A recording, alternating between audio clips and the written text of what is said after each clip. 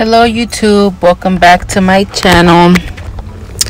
Here I go with a new video showing you how I did these pan dulce inspired nails. There's no specific brand I am using with this color. I just needed a light brown bread color, so if you're wondering where I got this color from, it's actually no name brand, but I found it at my local beauty supply in Oakland called Generation Nails. I will try and post all the materials I used on this video in my description box, so wait on that. We're gonna go straight into the details of this design. So I'm not gonna show you how I file and buff. I'm just gonna go straight to the design. I'll explain everything right now. So once this is filed and buff, what I'm gonna do is apply a gel matte top coat. Once I do that, you wipe off the sticky layer from the top and can pick the color you want. Usually the traditional colors for pan dulce is pink, brown, yellow, and white. Obviously you can use any color you want, but if you want to go traditional, those are the colors to use. So I picked out a neon pink for this set. The technique I'm going to use, you guys have seen it before in my channel. It's where I do the design and I pour acrylic over it to give it a 3D-ish matte effect, which I love that effect. I don't know why I'm in love with that, where it just gives the nails texture and all that. It looks cool when the base is shiny and the top is like matte, but for this set it's gonna be all completely matte. So I'm gonna go ahead and end the voiceover here, just because these are super easy steps. Just by watching them, you know what to do. So this is a matte top coat I'm using. I'm gonna cure it under the LED lamp, wipe off the residue, and start the stripes of the design.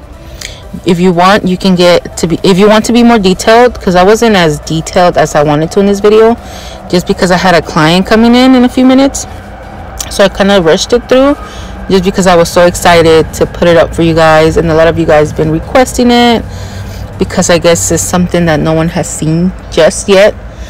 That's my thought, but you never know.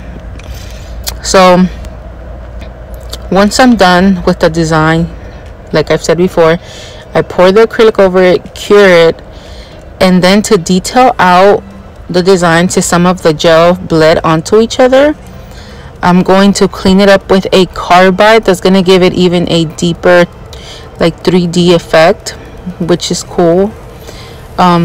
You'll see at the end. But if you have any questions, feel free to leave a comment below and ask, and I'll answer anything you have doubts about. But just make sure I cured the gel for a minute and a half, just because it's thicker, and then you apply the acrylic powder over it.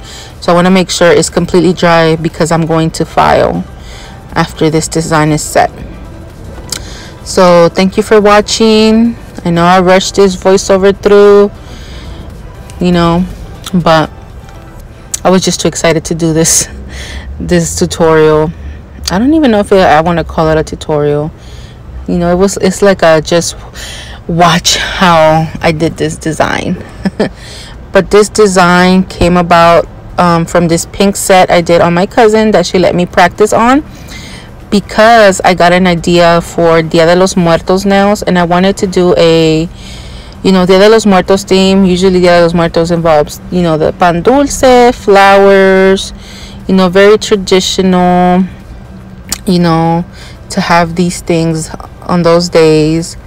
So just wait on that set, but that will come till November, because Day of the Dead is usually the beginning of November. And yeah, her nails were like a practice run to see if I was able to achieve what I wanted to, just because I had this thought in my head, and it did.